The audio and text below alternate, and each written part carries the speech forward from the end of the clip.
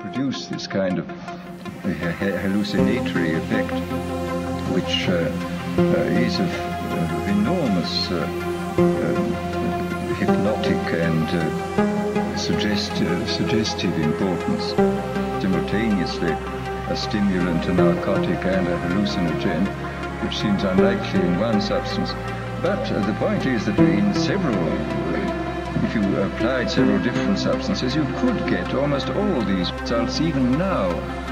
And the really interesting thing about the new chemical substances, the new mind-changing drugs, is this, that whereas if you look back into history, it's clear that man has always had a hankering after mind-changing chemicals. He has always desired to take holidays from himself. And this is the most extraordinary fact of all, is that every naturally occurring stimulant, narcotic, sedative, or hallucinogen was discovered before the dawn of history. I don't think there is one single one of these naturally occurring ones which modern science has discovered. Modern science, of course, has discovered better ways of extracting the active principles from these drugs, and of course has discovered numerous ways of synthesizing new substances of extreme power.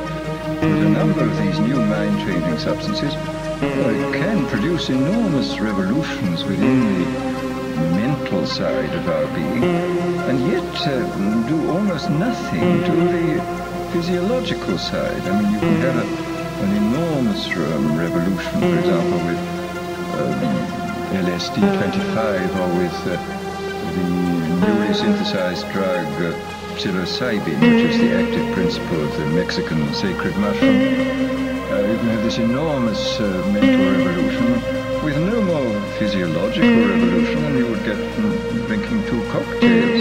But there is evidently a whole class of drugs affecting the central nervous system, which can produce enormous changes in sedation, in euphoria, in energizing the whole mental process, without doing any perceptible harm to the body. And in this sense, this represents, it seems to me, the most extraordinary revolution, a euphoric which would make people thoroughly happy even in the most abominable circumstances.